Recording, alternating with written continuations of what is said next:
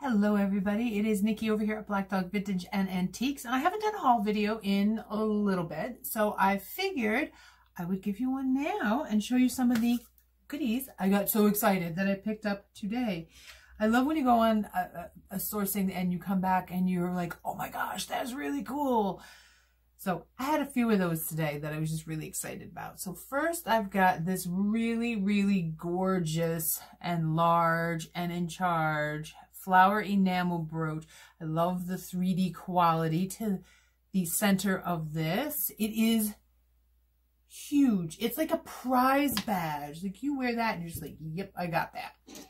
So that's one of them I got today. And I got another flower enamel brooch here. And that's this blue one. It is gorgeous. And I just love the bright vibrancy of this blue one in particular. So these two were fun little finds. I did get another flower one here. This is a nice little sparkly baby. Look at that sparkly baby. It is so pretty with the AB. My camera's not focusing great. There we go. With the AB centers. Oh, that one was so pretty. And those, none of those were marked. Then I found this guy here. This is just gorgeous. And this one is marked on the back. It is marked Austria, which I thought was really cool. Another really nice sized brooch there. Then I came across this one. These I gotta clean out. These are enameled flowers, but then we have rhinestones and some AB up in there. And this is a coral brooch. Very excited to find that. Once again, a very nice size. It's like wearing a little corsage. It's never gonna fade and wilt. Then I got a really pretty star or snowflake. Great for the winter that we have to deal with. At least if you live in the Northeast, right? Oh, where's the other one? I'm going to have to go find the other one. And then this, I loved the black and white and shininess of this one. I just thought it looked like a gorgeous snowflake, mini flowers. Really pretty. So I found that because I found some unusual things today while out. And all of those are great. The lady I bought them from had them all pinned up on a corkboard, which I thought was kind of neat. I have never seen one of these. This is an embroidered postcard, and it is from Spain. There's the artist down there. And all of this is stitched in, and then you have this little piece of lace here on the back. And she is gorgeous. Like I said, it is a vintagey postcard. It has not been mailed. There's all the information down in here, most of which is in Spanish. And high school Spanish is not going to help me right now, I don't think. Let me see. Nope. None of it's in English. All in a different language. And I love books and ephemera. I'm really kind of drawn to them now. So I've got this one, and I don't know if you can tell just by the cover as to what it is, but this book here is Alice's Adventures in Wonderland. This one does not have a date in it. I could not find a date in this book, which is weird because usually you find one on the title page, and there was not one on the title page. But look at the artwork. It's just great. And it's a nice little size book. Look really pretty up on somebody's bookshelf, or mine, if I decide I have to hold on to it. Then I came across this FSF, F. Scott Fitzgerald. This is The Great Gatsby. And this is an early edition of The Great Gatsby.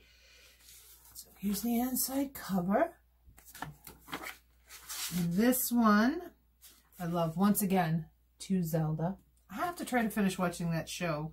This is copyright 1925 by Charles Scribner's Sons, printed in the United States of America. So 1925. Pretty close to a first edition, I think. Gonna have to look into that. Then I got Black Beauty by Anna Sewell. This one is a little tattered here on the edges, but still just a striking book just to have out for display or to read. And this is another this is an older one. I don't think this is actually by the Newbery Classics, and it does not have a date in it, and that irritates me because I really want it to have a date inside. But there we go, there's that one. And then probably the one I got the most excited about, The Road to Oz. The Road to Oz. The only issue with the book is there's some tape up here that somebody decided to tape that together. And this one here inside says, Love to Constance from Barbara, December 25th, 1926. 1926. This was gifted to Constance. And I love it. She didn't even write it where the book belongs to. The Road to Oz. Calling on Jack Pumpkinhead. Oh my Lord. Whoop. Take a look there at the lovely picture of Jack hiding inside his pumpkin. So some really, really great illustrations in this book as well. And right in the front, oh, to my first grandson, Jocelyn Stanton Baum. And Jocelyn is the boy's name. I actually might have to photocopy this page. That is a great page. Kind of in love with that page.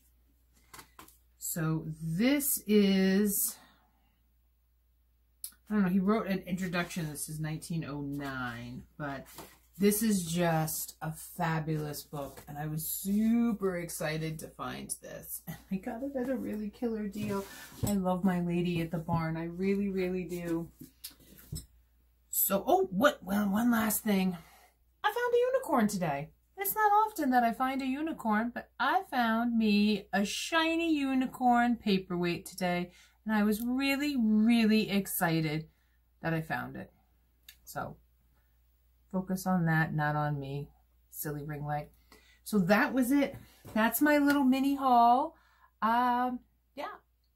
So make sure you tune in. I do video drops every Tuesday and Thursday. I'm trying to keep up with the static sales every Monday. And maybe as the season gets along, we'll keep going with some crazy Wednesday thing too, with some crafting things. I got some friends out there who want to do some crafting videos. We'll try that. I do live sales every Sunday on YouTube with my partner in crime, Janice. So if you're not subscribed to her, please go sub to her too, so you can see, because we flip-flop channels back and forth on Sundays. And I also do a live every Tuesday on Instagram. So every Sunday's on YouTube, it's at 1 p.m. Eastern, and every Tuesday night, it's 6:30 p.m. Eastern on Instagram. And like I said, we flip-flop back and forth, but Instagram's a little bit easier to find us. And just in case you don't, please follow me on Instagram. Please like and share and subscribe to me here if you just found me and you kind of like some of the stuff that I'm picking up. That might be all the information I need to give you.